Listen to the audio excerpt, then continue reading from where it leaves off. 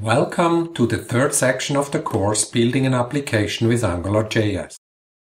In this video of the course, we are going to familiarize ourselves with the Angular form. In this section, we will learn how to use a form to edit data and use static and dynamic templates defined inline or externally to display data. We will also introduce Angular filters to filter and sort the raw data retrieved from the backend for display. Lastly, we will look at how to define client-side routing for our vocabulary teacher application. Every business application offers some kind of data entry to the user. In a web application, we use a form to handle this job. Angular augments the features of the HTML5 form and provides more power and fine-grained control to the developer.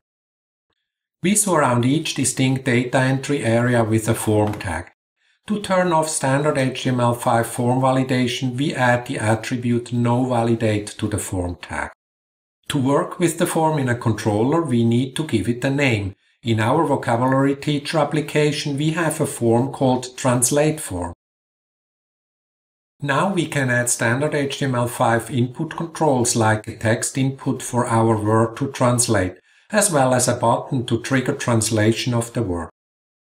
To be able to work with the input control in the controller, we need to give it a name too. In this case, we call it just source.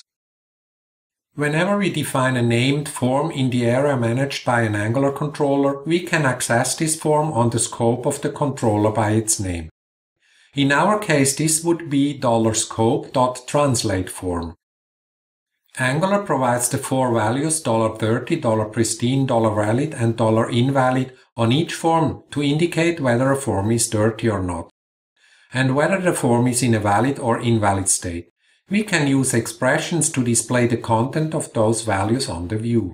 User input can be restricted and validated by using various types of input tags like text, number, date, checkbox, password, etc., and by using standard HTML5 attributes on the input controls like required, min length, max length, pattern, etc. If we have multiple input controls on a form, we can also use the same four values dirty, pristine, valid, and invalid on each input control. In our case, this would be $scope.translateForm.source.$dirty to find out whether the source field is dirty or not. Angular augments the capabilities of the HTML5 form. It gives us more fine-grained control. Forms need to be named that we can access them in the controller or on the view via expressions. The name of the form becomes a property on the $scope.